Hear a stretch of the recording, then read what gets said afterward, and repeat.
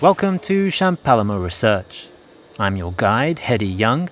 I've spent the last few years here doing a PhD in neuroscience, and today I'd like to show you around the place. This is a 360 video, so before we start, feel free to look around and get your bearings. When entering Champalimaud Research, the first thing you see are our group photos, which were taken at our annual retreats. This photo on the left is of our first ever annual retreat, taken in 2007. And this one in the middle is of our most recent retreat. And as these photos show, the Champalimaud Research community has, in the space of just over 10 years, grown from a few people to nearly 500. And with almost 40 different nationalities, there's a strong and thriving international community built on intellectual and cultural diversity. But despite this rapid growth, the core philosophy remains the same: to help scientists reach their full potential in a collaborative and supportive environment.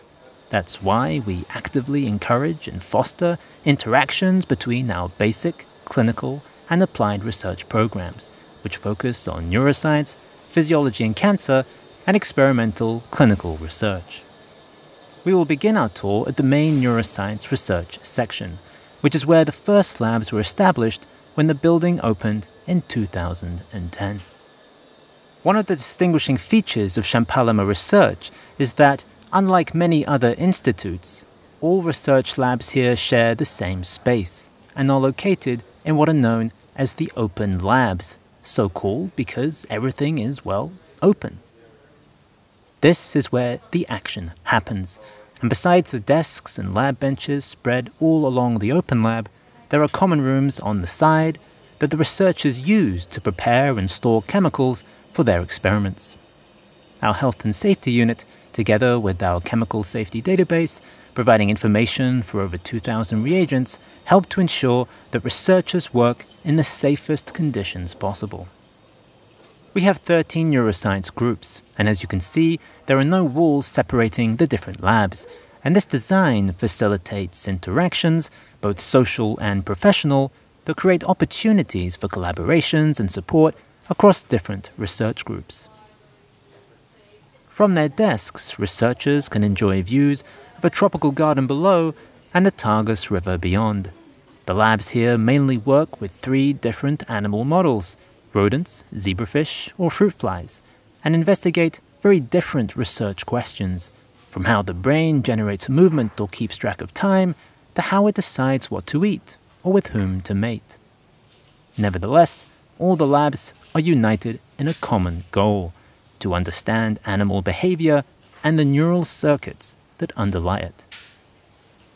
On the floor below us, we have another open lab housing labs dedicated to cancer research, tackling wide-ranging topics from early cancer detection to brain cell regeneration. Let's slip into one of the rooms here, which houses a special instrument. In front of you is one of our 2 photon microscopes, which uses a fluorescence imaging technique that makes it possible to see and record the activity of live brain cells at depths unachievable with conventional microscopy.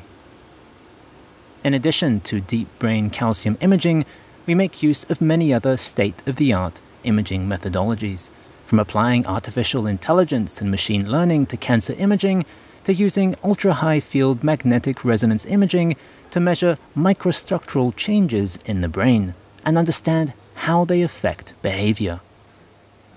For example, Champalimaud Research recently partnered with Bruker to develop the world's highest field preclinical MRI system for oncology and neuroscience research. Outside the open lab, researchers often brainstorm on the large whiteboards either side of us, and there are shared meeting rooms for labs to hold their weekly journal clubs or present their latest data. You can relax on the sunlit sofas with a coffee or a paper, and we're fortunate to have plenty of natural light thanks to the transparent high windows above us. Here on the right, we're passing some of the offices of the group leaders who head the 26 different labs at Champalimaud Research. In these rooms, they write and review papers and conduct one-on-one meetings with students and postdocs, of which there are more than 200. In addition to our group leaders, these rooms also host visiting scientists who come from all over the world to work with our researchers on a multitude of different areas, from how the brain can be shaped by our social environment to how it can recover from stroke. Similarly, our researchers regularly visit other institutes to present their work or learn new skills and widen their exposure.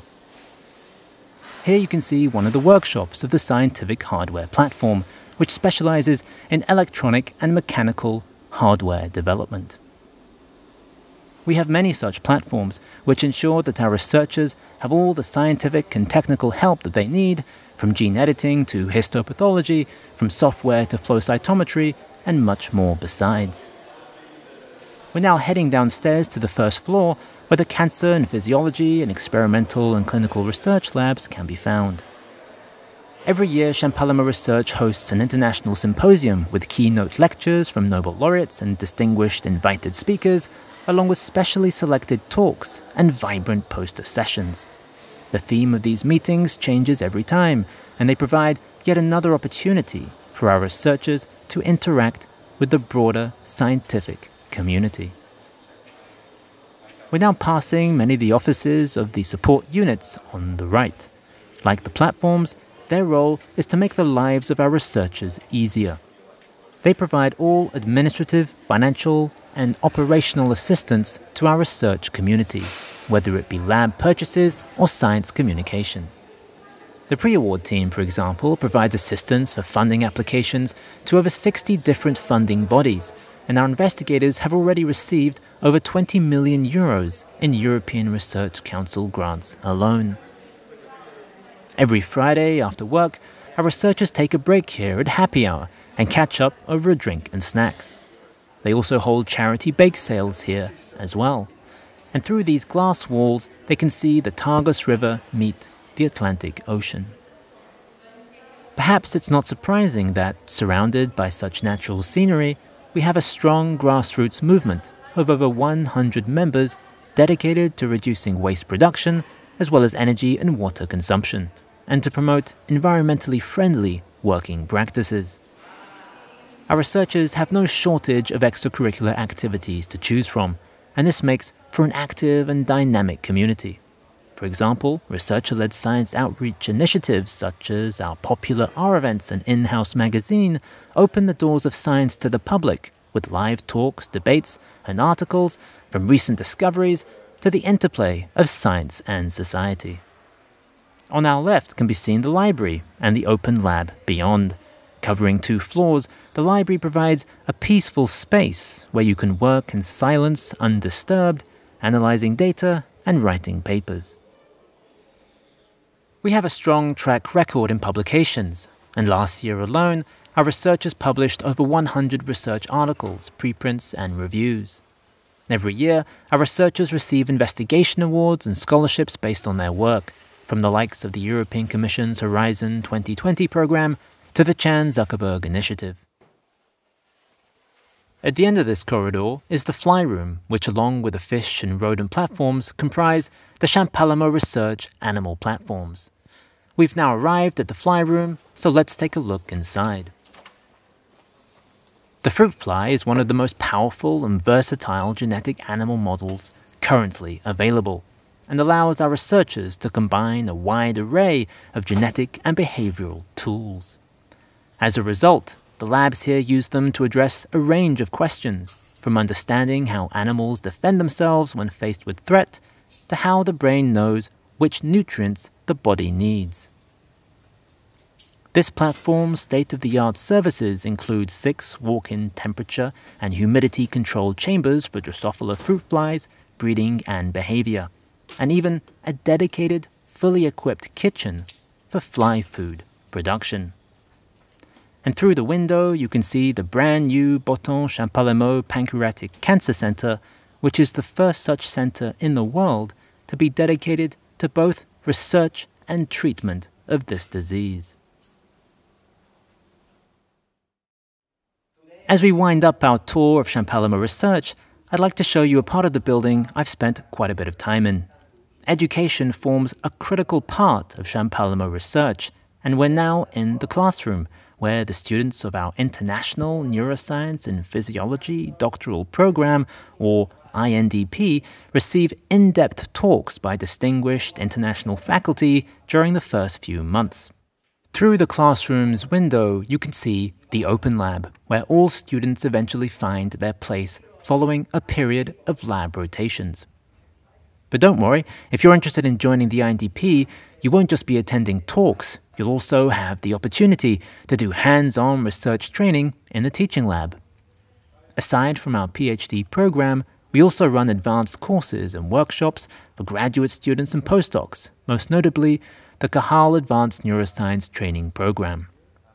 Successful applicants to the program also undergo intense training here, lasting several weeks, and this is also where we run high school courses like the Neuronautus, preparing the next generation of neuroscientists. Just opposite the teaching lab, we have the seminar room. In the seminar room, we have guest talks from scientists worldwide. We also hold here the weekly Champalimaud internal seminar series, where 2 of our researchers present their work to the community and receive helpful feedback. These seminars are just one of the ways in which Champalimaud Research creates an environment where everyone becomes familiar with one another's work, providing opportunities for support and collaboration. We end our tour at a terrace situated right next to the seminar room. From here, you get a wonderful view of the Belém neighborhood of Lisbon, and you can even see the Belém Tower, which was the starting point of discovery voyages into the unknown centuries ago, analogous to the ones our researchers embark upon today.